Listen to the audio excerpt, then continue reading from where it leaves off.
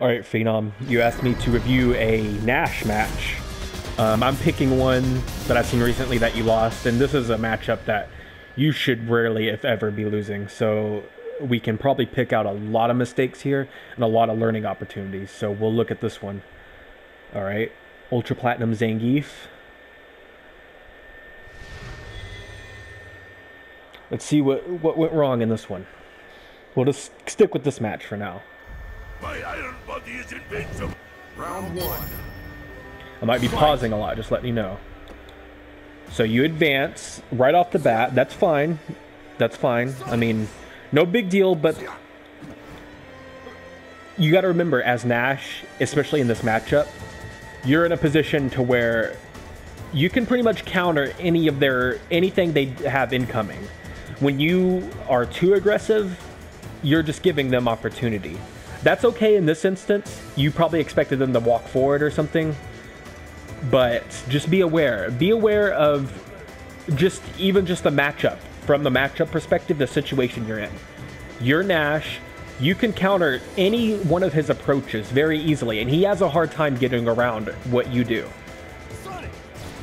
Alright? See, why close the gap here? Don't give him opportunity. Even this is fine. I mean, you get your pressure going for sure, but you still present too much opportunity. Just hang back here. Let him hang himself. Don't give up too much space and back yourself into the corner. Okay, good. Anti-air those. Anti-air those, man. You can't let him get away with that. That should have been an immediate down medium punch. As in this matchup, it's against Zangief, you've got to expect them to jump at some point. Zangief players almost have to jump and take that risk in this matchup. And as Nash having the matchup advantage, you need to be aware of that and give it to him, man. Give him that anti-air. That was really risky, man. Like, it looked like he went for air SPD there. Yeah. I'm really surprised that worked. I'm surprised you didn't get caught out of it. It just, you kind of got lucky there. So count your blessings. Keep the space. Okay. He jumped. That's fine. Keep the space. Anti-air those, man. You got enough time. You're too scared. You're pushing yourself into the corner now. You have a real bad habit of that. Gotta anti-air those. You've got time. Yeah, you had plenty of time, man. Careful with that shit, dude. See, you're just taking too many risks, man. There was no need to sweep there. It worked, that's fine. But you're just... If they had blocked that sweep, guess what? You're fucked. You get hit, you're in Zangief's game now, where you have to guess on wake up. And the corner position was just really bad in your, like, not in your favor at all. Don't do that shit, man. Don't do shit like that. Why would you do that here? You're really lucky here, for real. Like, you're really lucky here. Alright, good combo, though. You're pushing your luck, man. You're pushing your luck. This is the only position Zangief wins.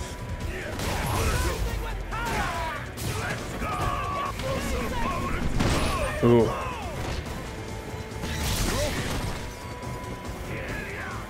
You get really aggressive for no reason. You got to be a lot more patient. You're not patient enough. You're letting them walk you down. You're not letting them stop. You're not stopping them. You're not giving them anything to think about.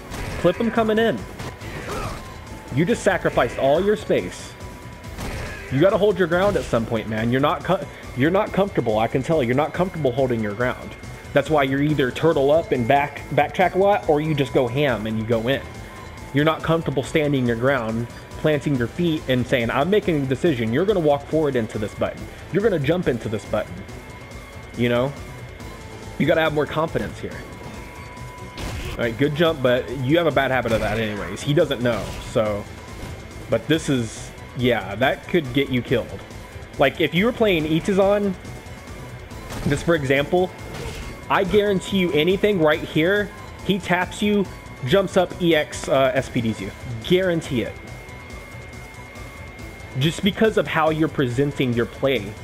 You're very panicked in your both your approach and your defense. Everything you do is really panicked and desperate. And a good Zangief player will sniff that out because that's when they get opportunity. You got to keep your composure.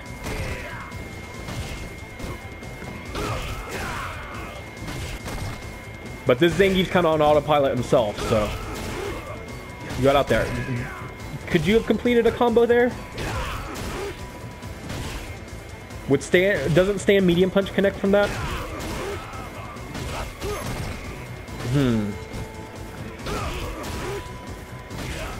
He should have lariated there. That was an easy lariat. But you lucked out. That's okay. I mean, luck is part of the game. Like, them fucking up can be just as much of a factor of you winning as you making the right decision. So, that's fair. Alright. Good. Make him think about it. Good. Alright, you got too predictable there. That was good on them. Made a good decision there.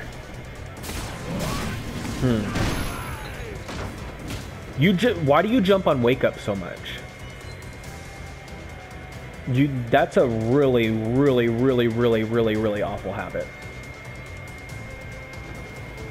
But he hasn't. This Zangief, you're lucky because this Zangief isn't paying attention that much, or he just hasn't noticed how panicked you are on the defense.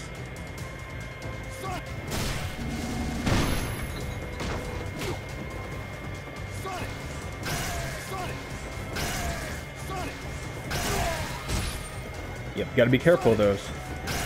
He's making the right decision right now. Okay, see, he headbutts 2 fireballs. At that point, that's when you want to follow up with something like a moonsault, or just keep your space here, man. Keep him guessing. Keep building meter. Well, you're already fully socked. Super his ass. Something, you know. Don't just dash in. Then you get clipped there. No, too late.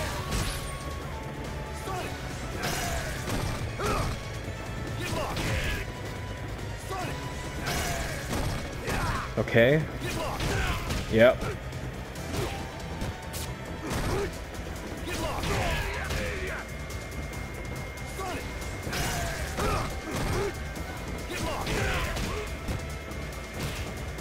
What got you hit there?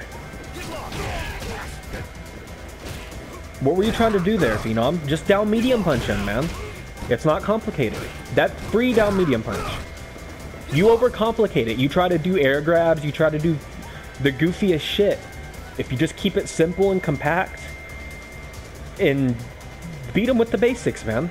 That's all it takes.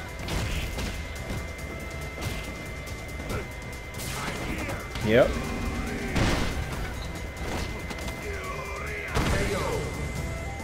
You're just too panicked. You're too panicked and you look for the big swings too much, dude. It's not about that, especially as Nash. You're gonna have to settle for a lot of little shit. Just whittle away at him.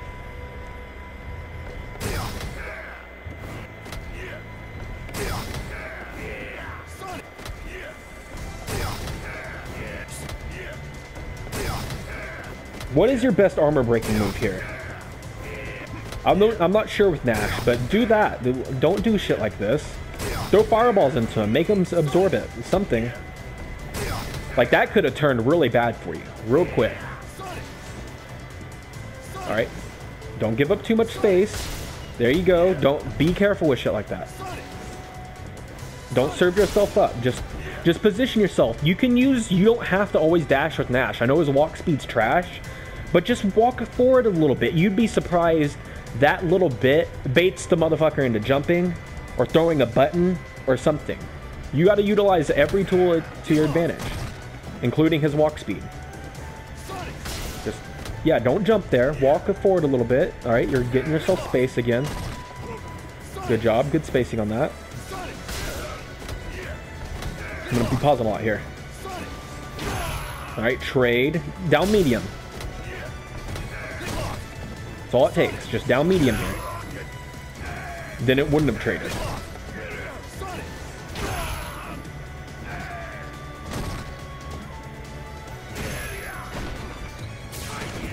Yep.